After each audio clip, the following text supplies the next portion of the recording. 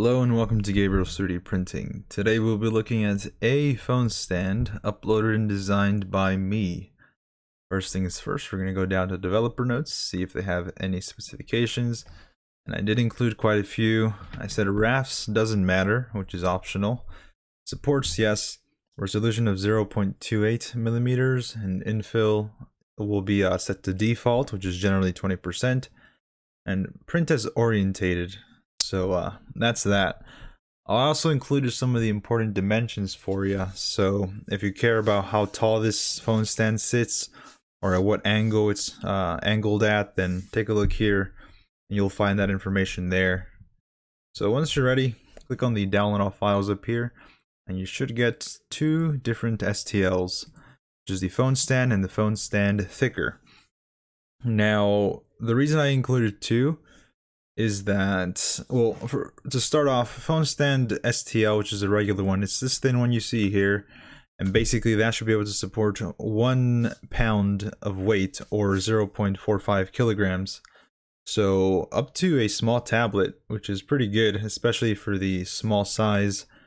The model was also topology optimized and tested, so you can ensure that it is going to hold your model without it falling or breaking. Now, I made a different version considering I saw that one of my siblings was using this phone stand, or was trying to use it in a vertical fashion. And considering there's a large gap here, then it might be a little harder for smaller phones. So I made a thicker version, which basically allows you to put your phone more vertical, or place it vertically, as well as if you have something heavier, like maybe a 2-pound tablet or something, then you can also use it there.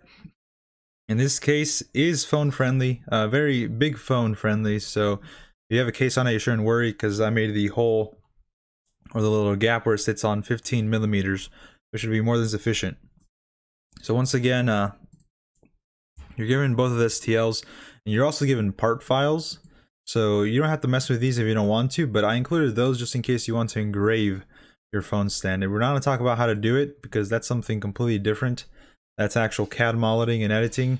So, but if you want, you can always engrave your little phone stand like I did here. I put Gab, considering my name's Gabriel. So, you know, choose whatever you want.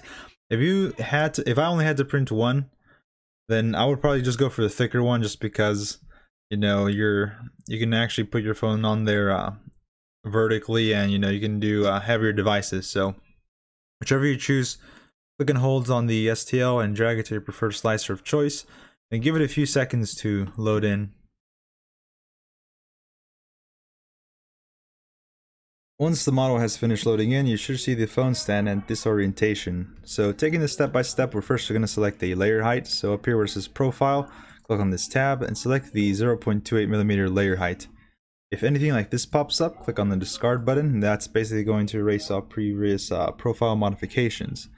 For infill, we're not going to change, but if you do want to have the exact same infill as me, change the infill density to 20%, and that's basically how much material is inside of the model. Next, we're going to go down to the supports tab, click on that. You see there's quite a bit of red here. That's because the default angle is 45 degrees on Cura. Actually, it might be a little bit lower, 35 degrees for the low quality, but we can safely up this angle over to 60 degrees. Now, for most lower end printers, 60 degrees is a questionable angle, but for this model, whenever I printed it, everything came out perfectly and flawless. So there was no signs of overhangs post-processing. Like, everything here was basically buttery smooth. So no matter what you have, try 60 degrees. If you know for a fact your printer cannot handle the 60 degree overhang angle, you can always lower it down to 50 or 55. So whenever it's printing, take a look whenever it's about this layer height, and take a look at this section of the model where the A is. And if it's not turning out good, just cancel it and reprint with a lower support overhang angle. But 60 degrees should be more than fine. And that's basically going to allow us to only have supports in this L bracket shape right here. Next, we're going to go to support density, and we're going to change that down to 5%. Basically how dense the supports are. Now, if you don't have that setting, you're going to hover your mouse over the supports tab, click on this gear, and type in support density, and make sure that's checked. And you should be able to see all the support density setting here. Support Z distance should be the same as your layer height, so make sure that is 0.28. And we're done with the supports tab. Next, we're going to go to build plate adhesion.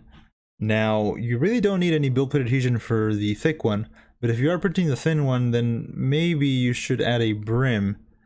And if you're a beginner and this is one of your first prints, definitely add a brim, because if your bed is not perfectly leveled and if you don't have all the adhesion settings dialed in, then this print may move around when printing, or all your prints will move around when printing. So brim is recommended if you're a beginner. What that's basically going to do, it's going to add an extra layer of plastic around the model just to increase the contact area within the bed and the actual model. Make sure that it does stick in place. And there's nothing else we have to do, so last step is to hit the slice button and give it a few seconds to slice up. Once it's finished slicing, you should be given a time estimate of roughly 4 hours and 36 minutes, but that will depend on the printer you are using as well as the settings you selected. Now, we're also given an estimated filaments usage of 43 grams, so keep that in mind. Now, we always preview the print, so click on the preview button, take a look around the model, and we see that everything looks pretty good. This blue thing is a support, so we're going to have to remove these post-processing. But other than that, everything looks good, so save the file and send it over to your printer.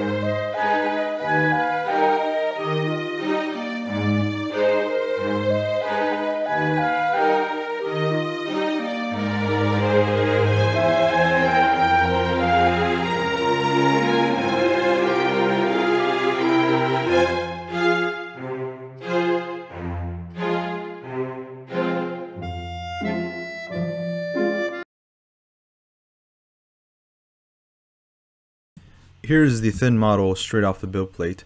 For processing, it's going to be identical to the thick version, so all you have to do is remove the supports that you see on the actual phone holder. You can do that with your hands, but it's 10 times easier if you grab a plier and remove those. The supports should come off fairly easily if you use my settings, and the only other thing you should do is remove the brim if you did print it with a brim.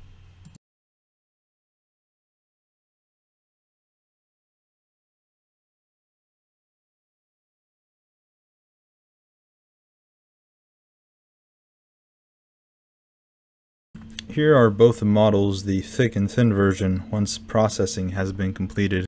You'll notice that both of them say Gab at the very front, but yours won't, so don't be worried, unless you do choose to engrave yours. I did upload the SolidWorks files in case you want to add some custom message or engraving on your model. As you can see, it may be a little difficult for the phone to stand vertically on the thin one, but on the thick one it's pretty easy. In the end, it's definitely a quick and easy print, very fun to design, and I do recommend it if you want a phone holder.